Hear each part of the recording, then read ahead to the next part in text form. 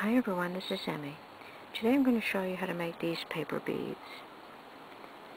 And again, we're going to use bathroom tissue to make these beads.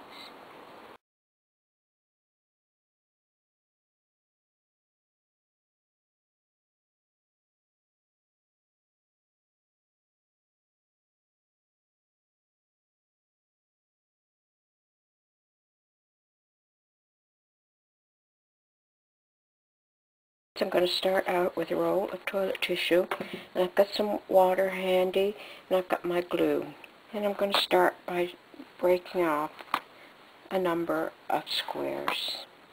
Now you can make these balls any size depending on how many squares you use. So you're going to start with one square, just crumple it in your hand, squeeze some glue into the center, wrap it around like that. Now wet your fingers in some water like that and just dampen that slightly, just like that. And now placing this in the palm of your hand and using your fingertips, you're going to shape this into a ball. And if it starts to stick, it means you need to add more water. So when you have your ball fairly round like that, you set it aside to dry. If you want a larger ball, place another section in your hand. Place your ball in there, wrap it around, wet your fingers, and start rolling. And if it starts to stick, put some water in the palm of your hand.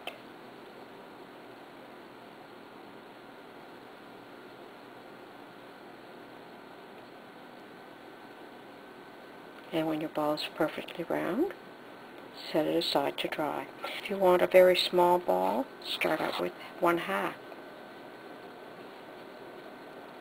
Put some glue in the center, wrap it up, wet your fingers,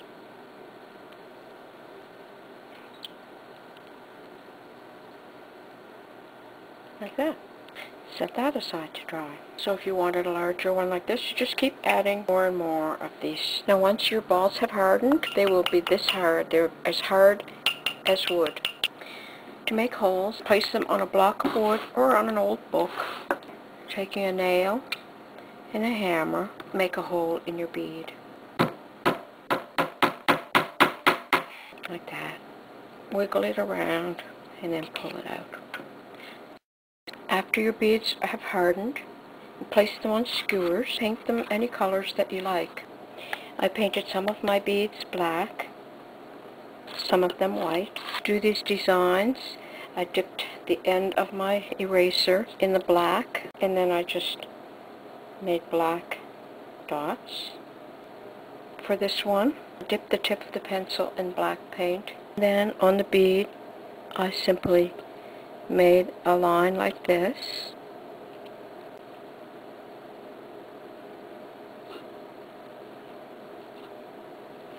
And then I just did dots down the center.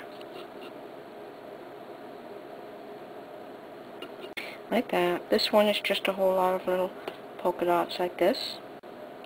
To do this one, dip the pencil in black, and then I just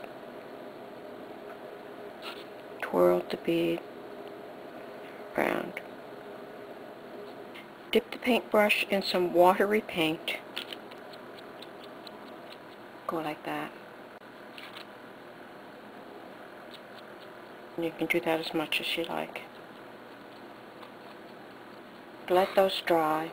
And if you're impatient like I am, you can speed it up with the blow dryer.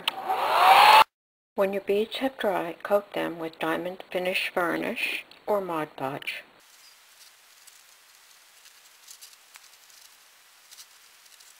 To find out how to make your own clasps, click here. And if you make your items as a bracelet, you can always attach them to a cord and wear them as a necklace.